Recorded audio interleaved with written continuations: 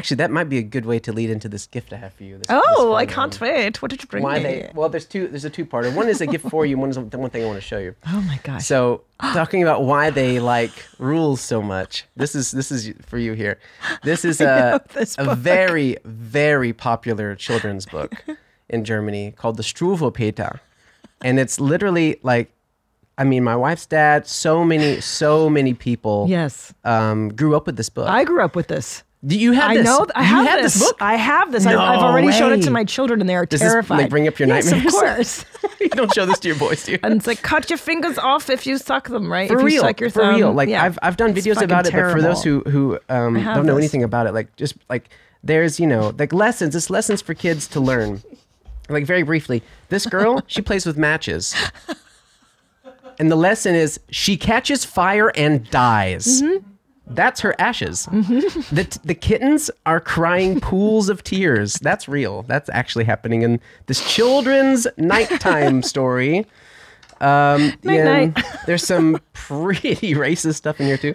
And then the Peter, the Ashen. A lot of old school stuff in here. What is it? Oh, here's one. Yeah. So here's another one. So this boy is here at home. He's a thumb sucker. Yep. And the mom is going to go out to the store and she says, now don't suck your thumb while I'm gone. Mm-hmm. And he does. And then an adult stranger breaks into their home, a tailor, and slices his thumbs off forever. That's how my dad got me to stop sucking my thumb. He told me this story. He put like a pocket knife to your he's throat. like, the wicked witch is going to come and cut it off. He actually told you that? Yeah, because he heard the same shit. Yeah, it's so traumatizing. And they're all like, I mean, this one, like, this kid's like, I don't want to eat soup. So then he dies. Thank you so much. Yeah, of course. One for each kid now. They had to share one copy. You still have the old copy? Of course. Oh, man, I should have asked before. I wanted to surprise you with that. No, I love this. But I have a feeling growing up with stories like this is... Oh, and also Krampus. I think that's Krampus also... I think it's like the kid culture, I think, is what makes them so rigid about behaving a certain way. I think you're right. And it must be part of it. But also kids really love the gore and they like the violence. They thought it was funny. Yeah. In the 60s, they were like... Yes, because I read the Brothers Grimm to my children. And Max and Moritz is another popular, just like that. Yeah, the original. Even Aschenputtel, the original Cinderella, one of the sisters cuts her foot off to fit the glass slipper and bleeds on the horse because the prince is like, I guess you're her. What lesson are you supposed to learn from that? Well, children, here's a knife. Takes to get him to love you. Cut your foot off. Yeah.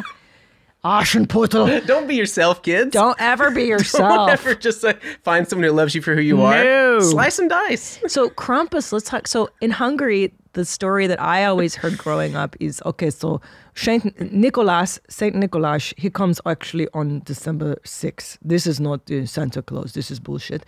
And then, what is it? Yeah, right? The 6th is when you put your shoes out. Yeah, that's right. And you can either get candy if you're good or lumps of coal if you're bad. And then the devil comes to your house and he takes a switch and he beats you if you're bad.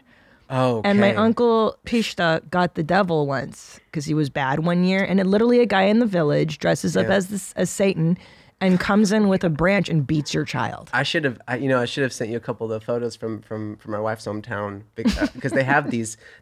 It is Krampus, but they call them Klausen there. Oh. And it's literally, it's so horrifying. And it's always horrifying. There is no time of being there where you're like, I get it now. It's always like, I really hope they don't let them in. Like, you really always hope they don't open the door. But they're like these, like blasted, hammered, drunk bachelor dudes. They're like 19. Look this up. It's so They've got like these big, furry... Like, it's all real fur. They skin the goats and the lambs and the cows. They put these big fur things with real horns. And they growl. They have to like audition to be one of them. They have to go in the woods and like do their most vicious, horrifying like scream. And if they pass that test, they can be in this, basically a cult.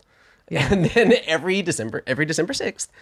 Yeah, I mean this is kind of more what it looks like in the city. So they have these like very devilish looking masks and stuff. That is terrifying. It is very terrifying. I mean, no matter which interpretation. And is this to deter the children from bad behavior in the month of December? Yeah, essentially, right? Yeah. It's basically like Saint Nick is like, Nikolaus brings, fruits and gifts and treats. And it's like, are you being a good boy or being a good girl?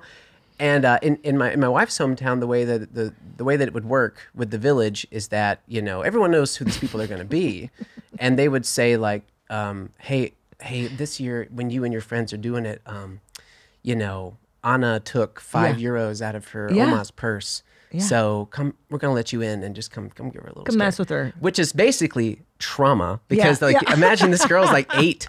And you have these monster, like 20-year-old dudes. Yes. With these, and these little kids don't know they're not real. Yeah. And they're like, and they open the door and screaming, "Where are you?" And then like, "Be a good girl." And it's horrifying. It's really scary. And like my wife has Stockholm syndrome because of that. Oh, I mean, sure. Like I have called it that as a joke, but I legitimately believe it because every time it gets around the beginning of December, she's like, "Oh, we should go to my parents' house this weekend or whenever of the day of the week it is," and I always don't want to go because I don't want to be. It's really scary. It's terrifying. Yeah, it's like a little exciting depending where you are. The thing is that's also like the town gets so used to it that teenagers will go out in the street and run away from them. They'll go get drunk, and like let them chase them. They have like these big helmets and tiny little eyes, so they can't see so well anyway. So I think if you're used to it and you're 18, it's probably a lot of fun. But man, I've been captured and beaten by those dudes. Really? There was one funny story where our friend Sarah from New Orleans visited us, and I'll never forget this. Like we were in my brother-in-law's house, and he lives like in the center of this town, like in this pretty house, like right in like the town square, and everyone knows him. Like her family, they have a company in the town, and so everyone knows them as like local dudes. And of course, all of the monster bachelor dudes were like, "Oh, they were the younger brother of like guys who went to school with him, or their dad works with him," and so they all wanted to come like mess with him. So I remember one year we were there where you drink a lot, you eat a lot of like rolled side, the bread and sausage and stuff, and it was like family and friends. And Sarah, our friend Sarah, was there, and one year they're banging on the door, and he lets them in. They come in, and they make all their noise, and they have this sticks. They had this is a real severed chicken leg that was still kind of bloody, and he came into her drink and plopped it in her drink and said like, "Drink it." She's like, "No." And he goes, "Okay." And then he drank it.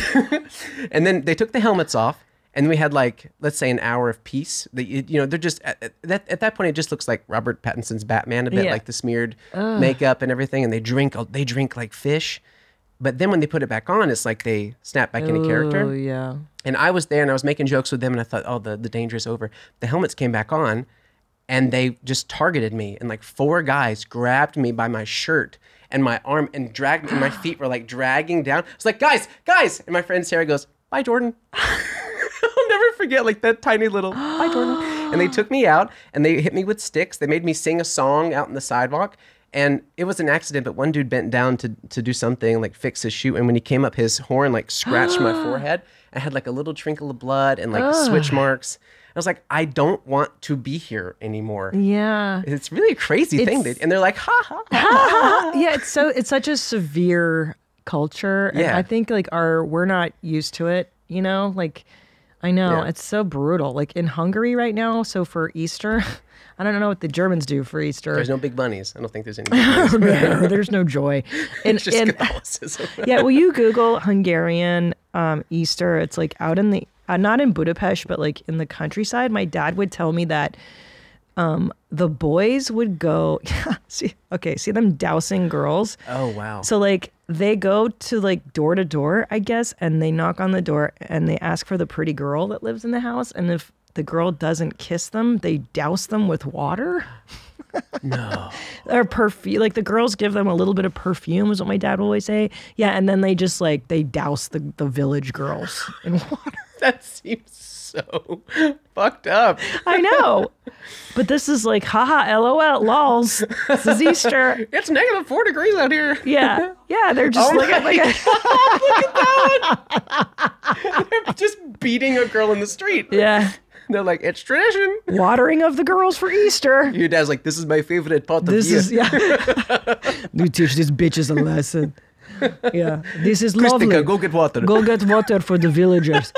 Yeah, and my dad, like, I remember I went to his house for Easter, and he's like, I made this is Easter meal. And it was like ham with horseradish and mustard, and like 2 eggs, hard boiled.